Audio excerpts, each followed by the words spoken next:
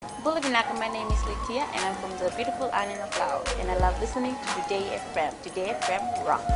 My name is Casey, I'm from Tabua. We love Today FM in Tabua. Today FM rocks. My name is Selina, I'm from Tavenga Vengamba. I love listening to Today FM. Today FM rocks. Pula, my name is Carlo. I love listening to the music in Today FM, in Malak Island. Today FM rock. Today's hit music on Today FM. In the news tonight, real estate agents told to make FNPF contributions. Staff must be paid on time, warns Health Minister. And man pleads not guilty to rape and abduction charges. From the studios of FBC Suva, Jackie Spate. Real estate companies have been directed to pay 10% FNPF contribution of all their staff and agents effective immediately. However, this has not been received well, as the Real Estate Association claims many agents will face financial difficulties, especially if they have to backdate the payments to 2011. Catherine Krishna reports legislation was passed in 2011, which required all real estate companies to pay the FNPF contribution for their staff. The Real Estate Association claims their agents are being paid hefty commissions and making FNPF contribution will be an added cost. They are paid around 50% of our commission. Now on top of that, we have received a circular from the real estate board that the FNPF is asking us to pay a 10% contribution. Vyasdev Sharma claims the Real Estate Act 2006, which was passed in 2011, was done without any consultation with the real estate companies, and they only found out about it last week when the circular came out. So this is going to be a big burden on the real estate, which means that when we have earned $1, at the end we will be left with around 29 cents. Meanwhile, Fiji National Provident General Manager Member Services Alipate Wangai Rawai says FNPF contribution depends on the contract type. Deductions of contribution is dependent upon the type of contract that one. There's one that's called a contract of service and a contract for service. The Real Estate Association has requested for a meeting with FNPF to seek clarification on the circular. Catherine Krishna, FBC News. The Fijian Elections Office will lodge a complaint against trade unionist Felix Anthony to the Fiji Independent Commission Against Corruption. The complaint is based on the revelations made by former PDP leader Linda Tambuya during a press conference in Suva on Tuesday. FBC News understands Tambuya revealed more about PDP's December meeting and former leader Felix Anthony's continued involvement in the management of the party. Anthony's involvement includes being present in the meeting when the essential decision to sign the MOU with SODELPA was made. Registrar of Political Parties Mohammed Saneem says the press conference by Tambuya revealed more than what he found from the minutes of the meeting that was submitted to him. Saneem did not comment further on the matter. After receiving numerous complaints of late payment, Health Minister Rosie Akbar has directed senior officials and managers to ensure that all staff are paid their salary in a timely manner. The minister says all workers need to be treated fairly. Ali Kimbia reports. Speaking at the senior managers meeting this morning, Minister Rosie Akbar says she will not tolerate any delays in payment of wages and allowances. I can't have staff calling me and saying I haven't been paid my maritime allowance, I haven't paid my overtime allowance and all those allowances that they rightfully deserve to be paid. So cost center managers, please ensure that these things are, they don't become a common issue for us, and all our staff are treated well and fairly when it comes to paying them for the services that are rendering, our drivers, our cleaners, the various levels, the cadre of people that work for us. She says senior staff must ensure that workers' welfare is paramount. The government policy is every civil servant must be paid overtime. However, we had some senior managers who decided to do things on their own. Now, through this forum, please let me allow you. We all need to be on the same page, we all need to be on the same platform, we all need to follow the same policies. We cannot deviate and make our own policies. That creates a lot of problems for us at headquarters. Assistant Minister Alexa O'Connor agreed with the minister's sentiments. Well, that is correct. I mean, every man has got to be paid for his labor, and I see that that was in the right direction.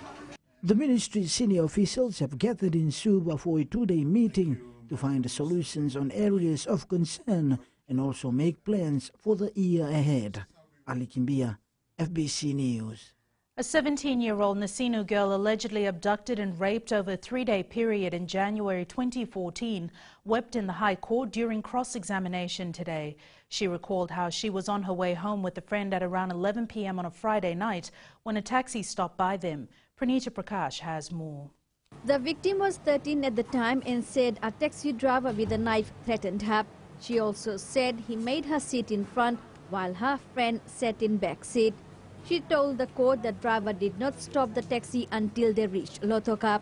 Meanwhile, in cross-examination, the defense suggested she had paid the taxi driver $40 to take them to Wainandoi, and upon reaching there, she called a friend who never answered, and that they then returned to Suva, where she paid the taxi driver $110 to take them to Nandi.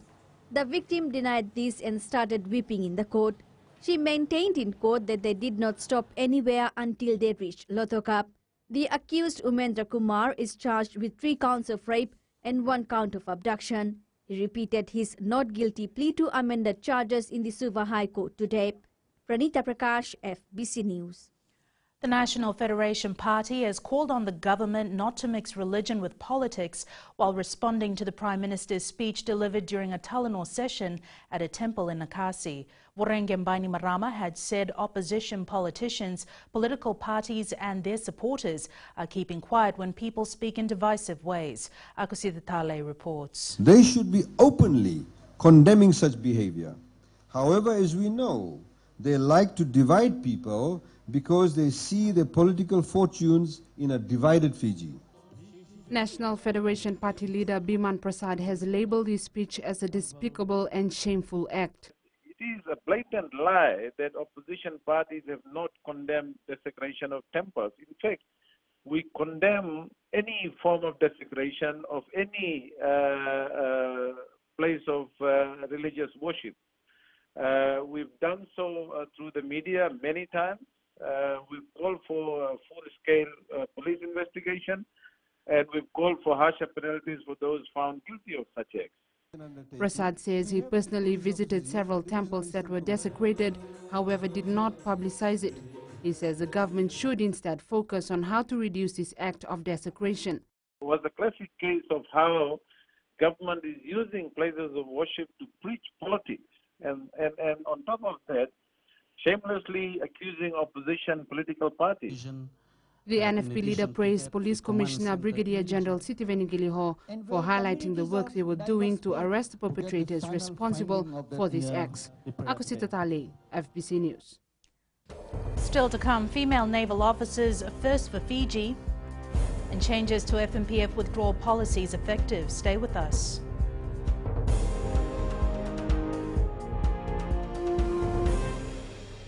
Bula, kera mai singatoka, kera ndo talita kana varorong na Radio Fiji 1 and Domoi Viti. Ayaw na rin siya. Si Komunisyon Butikola, ndo talita kana Radio Fiji 1 kina Domoi Viti. Kaya kuyazo sila tale, nagurara may nawamanyi, nandunga. Gitu talita gila ang gitu Venezuela, nagudurong barong na Radio Fiji 1 na Domoi Viti. Na Radio Fiji 1 na Domoi Viti na bonga ni BNN.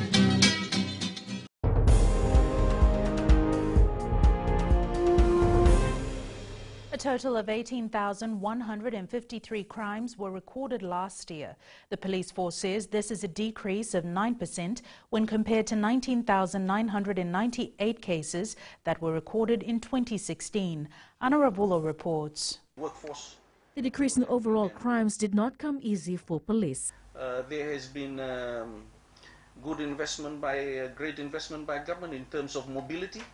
We not only worked on our land mobility capabilities, that has been greatly enhanced. We also managed to get our sea mobility going, and government provided a budget for that. Police also revealed that cases of abuse of women and children have decreased. For crime against women, ladies and gentlemen, out of 2,867 cases that was registered, 2,684 were actually committed in 2017. Gilio says 2017 was definitely a much safer year and have told his officers to be on their toes as Fijians demand a lot of them. I can categorically state that 2017 was a much safer year for Fiji when compared to 2016. The 2017 crime statistics takes into account actual crimes committed during the reporting period from 1st of January to the 31st of December. Police are expected to up their game in other areas to further reduce the crime rates. Anna Ravulo, FBC News. For the first time in history, the Fiji Navy is recruiting female officers. Navy Commander Captain Humphrey Tawake says the decision was made to promote gender equality in the workforce and they want to provide equal opportunities. Kelly Vadala reports. A total of 3,000 applications were received by the Fiji Navy during their recruitment drive last month. Of these, 1,200 applicants were women. We have shortlisted about 400. That's 150 females and 250 males. They're going through the interviews now, verification of their academic transcripts, aptitude test, physical test to see the physical condition, plus the swimming test. It's, as I mentioned, it is not a pass or fail, but just to give us an indication of where they are in terms of their physical condition. Captain Humphrey Tawake says the interest shown by women to join the Navy has been encouraging. We received applicants from Mombasa, from Laos, from Essaouas, even from as far as Madhuata. We concentrated on those that were between 18 and 25, that are qualified and have met the threshold.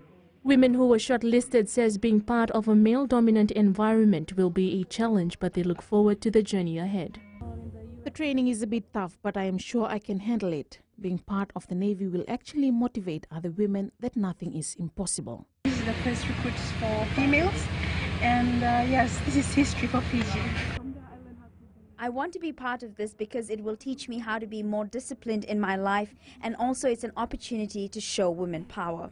The Fiji Navy is looking at acquiring a vessel that will accommodate its female officers. Kelly Bathala, FBC News. The major changes to the withdrawal policies that were approved by the Fiji National Provident Fund late last year came into effect from today. These changes include housing, funeral, unemployment, medical and education assistance. Savara Tambor reports. The changes to the withdrawal policy was made following several requests from the FNPF members during the Institute's annual forum. For the last 2-3 years, when we've gone about, we've taken feedback and comments from our members, and when we come back to head office, we review these suggestions and recommendations from members, and if we see that it's adding value to our members, we undertake the relevant changes accordingly, which is then pushed through our board, who then approve the changes in the policy. Part of the changes, members can now apply for assistance to support their parents' education. The textbook eligibility for Year 13 students and above has been increased to $400, and members can also withdraw $2,000 for short overseas courses. I think it's good. It's good for everybody. Will now be. It's like before we were sick like that, we have to go to the hospitals and ask the family members. And it's like FNPF, we got the money, we can withdraw our money and buy our own stuff and all that. Good idea to benefit FNPF members and for us too. The changes also include mode of payment for processing fees, allowing members to have fees directly deducted from their balances. According to Wangairawai, these changes will ensure that product offerings are relevant to meet the members' expectations given the changing economic and social conditions. Savera Tabua, FBC News. The Fiji Roads Authority spent $17 million on the rehabilitation of roads affected by Cyclone Mick in 2009. Speaking before the Parliamentary Public Accounts Committee earlier today, Chief Financial Officer Robert Sen said the emergency flood recovery project took 3 years to complete. Rachel Nath reports. Roads that were rehabilitated under this project included Rakiraki and Tavua, Nandarivatu, Monasavu, Koranivia and Lokia in Rewa. The authority also stabilized the Wailevu and Lomolomo slips. We complete 2 roads, 1 bridge, 1 slip, and 1 bridge is not need. In MWH is cancelled that bridge. in the, this is the 1612, this is the village, Namando village. Robert Sen told the committee the Rakiraki Bridge on Kings Road was badly affected by the floods and needed a complete facelift. The bridge currently will cater for the main arterial road, which is the Kings Road. Currently, the normal flooding we had, the bridge has not gone under the water, and it will be difficult because, but the other areas where it's low lying, that might get flooded. But the road has been risen, so the Kings Road crossing the Rakiraki Bridge would not get flooded. The committee also questioned the effectiveness of the utilities working together. In terms of ownership, who owns all this infrastructure that are placed along the road and also on the roadside? We work very closely in terms of if we are rehabilitating any road, we check with Water Authority, FEA and Telecom.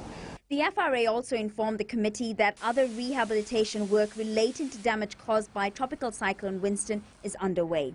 Rachel Nath, FBC News.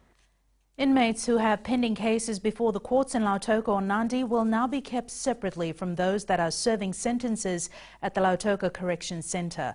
Felipe Naikaso reports this is part of the refurbishment plans of correctional facilities around the country. More redevelopment plans were undertaken at the Lautoka Correction Centre recently, with the government spending close to $300,000. Logistics office and logistics stores building, which was constructed at the cost of $120,000.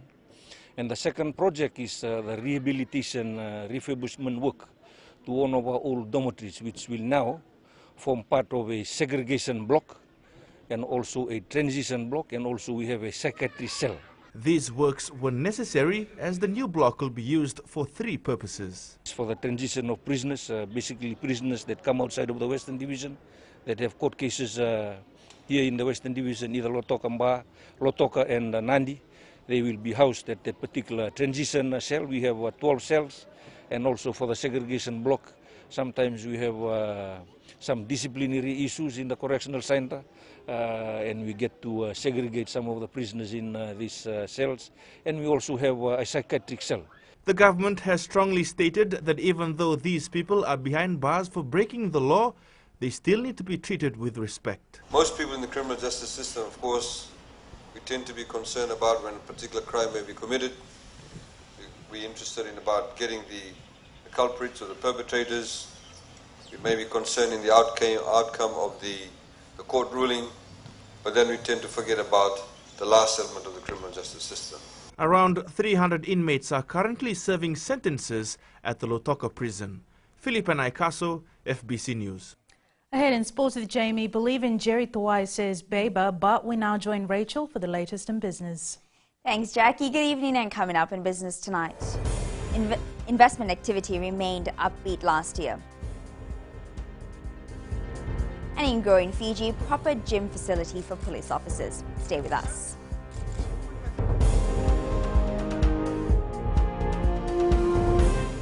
Ando talita kana bagarong ng Bull FM number 2 na serie. Ya dora subuli kurna bili. Ibora ni bat sukara hambara binaranga. Do talita kina na bagarong ng Bull FM number 2 na serie. Bula. Bull FM number 2 na serie.